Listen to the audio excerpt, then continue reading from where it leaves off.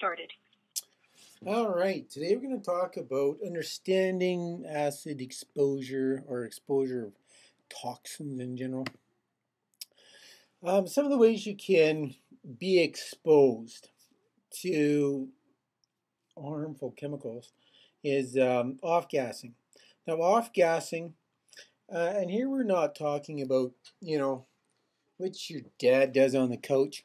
We're talking about the release of volatile organic compounds from building materials, okay? So not from biological organisms. Now, these compounds can affect the indoor air quality of various indoor environments. And we see here a picture of paints. And paints can give off fumes while they're, wet in particular. But even after they're dry, there's certain types of paints that they found, like leaded paints, that would actually give off toxic materials and would affect the health of people exposed.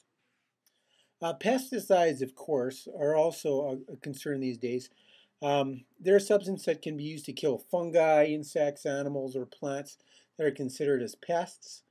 But these pesticides can have, an adverse effect on people that might consume, say a vegetable that had been grown where pesticides was used to get rid of the pest. Then you have this residue of the pesticide, and then it, is ingested by the person, and that's not good. Now we're just going to take a look here. Insecticides would be used to remove insects that may cause damage or disease. So the purpose is positive. The types of compounds that might be used are halogenated hydrocarbons or organic compounds. Herbicides could also be used to get rid of unwanted plants like weeds that may compete for sunlight and nutrients in commercial crops or food crops, and affect the growth of desired plants. And you can use various organic compounds for that. Or fungicides that can be used to protect crop plants and animals from fungi that can cause disease. And generally you have phenols involved in fungicides. Now, some considerations to be used when using pesticides are target specificity, and this is the range of organisms that can be affected by a pesticide. Like if you can be so specific with a pesticide that it only will have a negative effect on that pest, then, even if someone was to inadvertently ingest some of that pesticide, that wouldn't affect them, okay? But usually that target specificity is not that narrow. You can have things like broad spectrum pesticides, which is a chemical substance that can control the population of a wide variety of organisms, but that also means that its effect on unintended targets, so to speak, could be larger as well. And then there's the toxicity of the pesticide that needs to be considered, and this is the ability of the substance to cause damage to living tissue. Now, living tissue could be, the tissue of the pest, or it can be the tissue of the consumer of something that was exposed to some of these toxic substances. Now, these toxic substances can impair the function of the body system or even cause death when ingested, inhaled, or absorbed through the skin. And there are lots of pesticides that if, experienced in large concentrations, if a person experienced them, it could definitely kill a human pretty quick. Now, there's classifications, the LD50 and the LC50, that we're going to talk about here. Now, the LD50 is a dosage of a chemical substance that, given all at once, would kill half of the population. So that's where the 50 comes from. It means that 50% of the population would be killed by one application at prescribed dosage. Okay? Now, the LD, it should be LC50, is a concentration of chemical substance. Let's see. Half the population. Different. Okay. Now let me see if I remember that designation here. Um, oh, the LC50 is the concentration. Okay, D is dosage, C is concentration. So that should be a C here. And the LC50 is a concentration that will kill half the population. Okay, so they're pretty similar, really. It's just if you use the word dosage or use the word concentration, it's pretty much the same type of measurement. And that's why in this table you have LD or LC being referred to. So for example, if you want to get rid of aquatic invertebrate like a Daphnia water flea, then you would need 25 milligrams per liter to be the LD50 or the LC50 number. Rainbow trout would be 358 milligrams per liter for a specific substance. Frog might be 359, earthworm 350 milligrams per kilogram, quail. So this rating will tell an individual using a pesticide how much should be used to kill a pest and how much could be dangerous to an unintended target. Okay, like a mallard duck or something like that.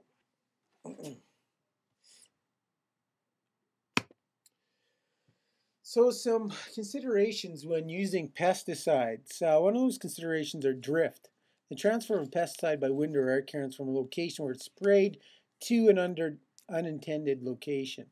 Okay, and here you can see a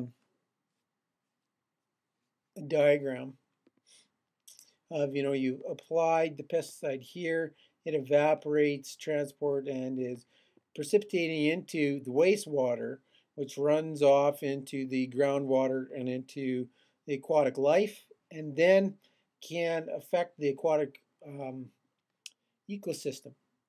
Or you can have dry deposition on, inhabited rural, inhabited residential areas. Another consideration is the grasshopper effect, and this is the transport of pesticides that results from their evaporation in warmer climates and condensation and deposition in colder climates.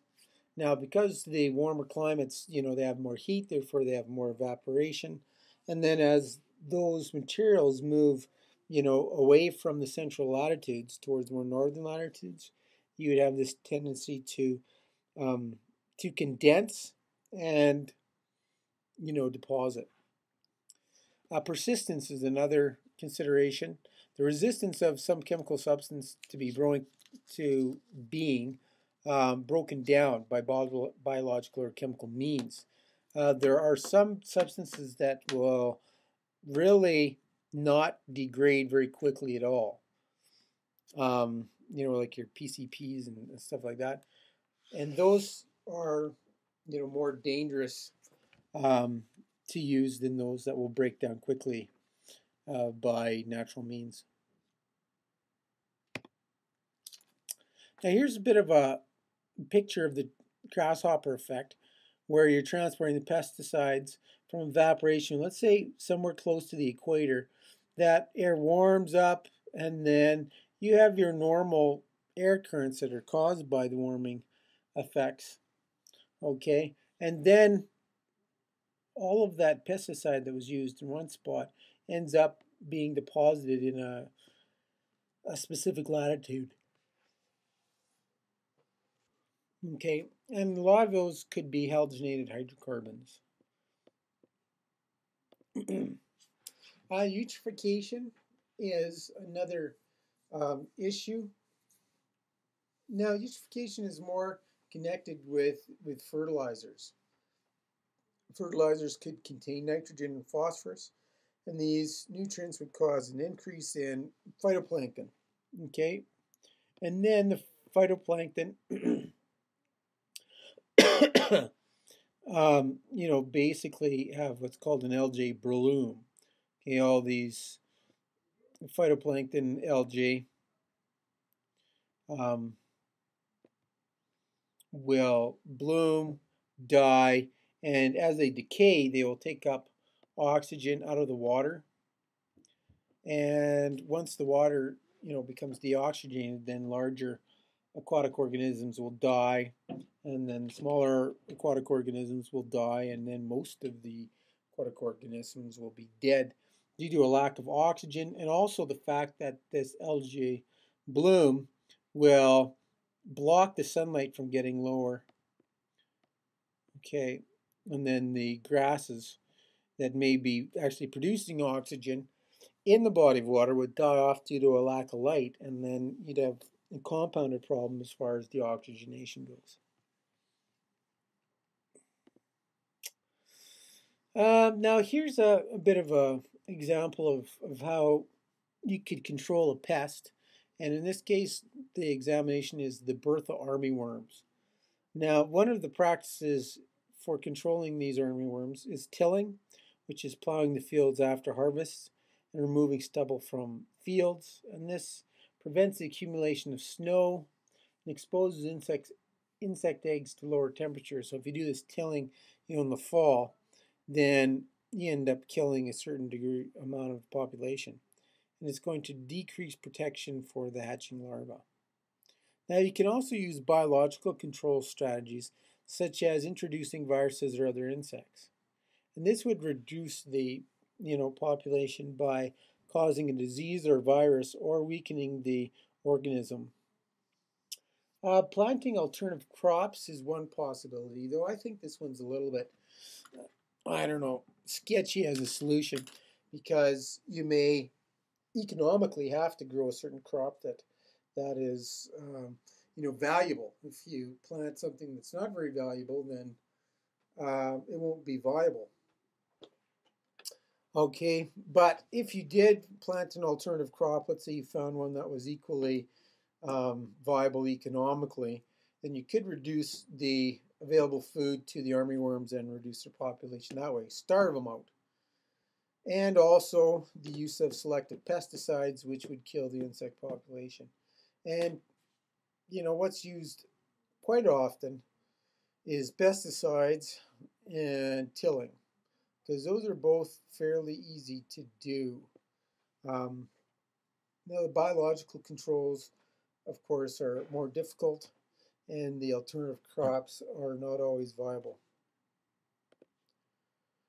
The dirty dozen. Now the dirty dozen here refers to 12 organic pollutants, or POPs, that were identified by the Stockholm Convention as being the really bad ones. Okay, your aldrin, your endrin, your dieldrin, your hexachlorobenzene. That one sounds bad, doesn't it?